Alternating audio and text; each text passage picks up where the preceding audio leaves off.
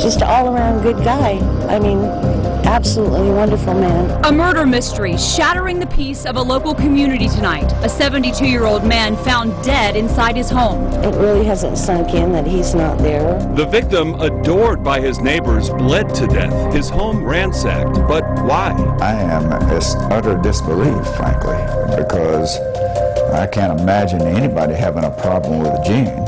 Now at 6, an intense hunt to catch a killer before he or she strikes again. And we heard that sentiment over and over. Friends of 72-year-old Gene Elliot tell us he's the nicest guy you'd ever meet. Good evening, everyone. I'm Jim Snyder. And I'm Jessica Moore. Police found Elliot's bloody body inside his house yesterday. Officers say the 72-year-old's death is still a mystery. It's our top story tonight at 6. News 3's Antonio Castellan joins us live outside the victim's home. So, Antonio, first question a lot of people have when something like this happens. Do we know if this was just a random attack?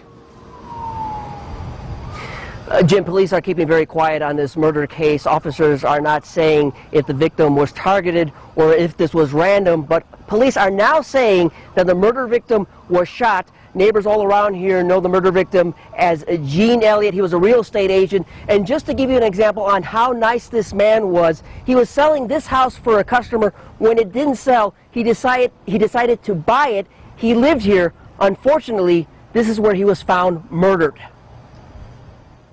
It's day 2 of a murder investigation, and Metro Police detectives are back again at the scene of the crime. Mystery surrounds this house where close friends say 72-year-old Gene Elliot lived. It just blows me away. Patricia Herberger called Elliot a neighbor for 20 years. Yesterday, police say a maintenance man noticed Elliot dead inside his house. Detectives say it looks as the 72-year-old left a blood trail to another home as he looked for help. Obviously, he was trying to get help.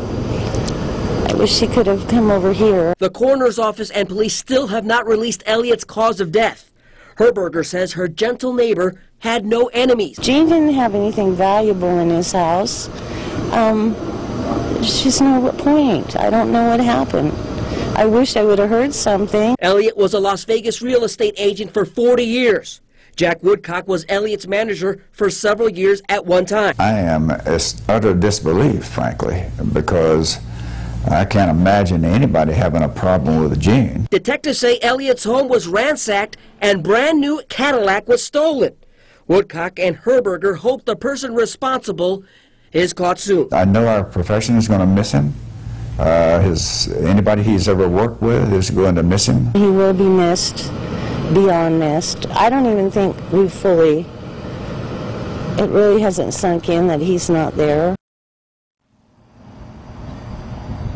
Metro Police, they are looking for a 2013 silver Cadillac. This is the car. It's a similar car that the murder victim used to own. There are 2 different types of plates that could be on that car. One plate is from Nevada. It reads USZ 990. The other plate is from Arizona. It reads AR 4204. If anyone sees this car, you are asked to call Metro Police at 702-385-5555. Right now, police say they have no suspects. Reporting live, Antonio Castellan, News 3.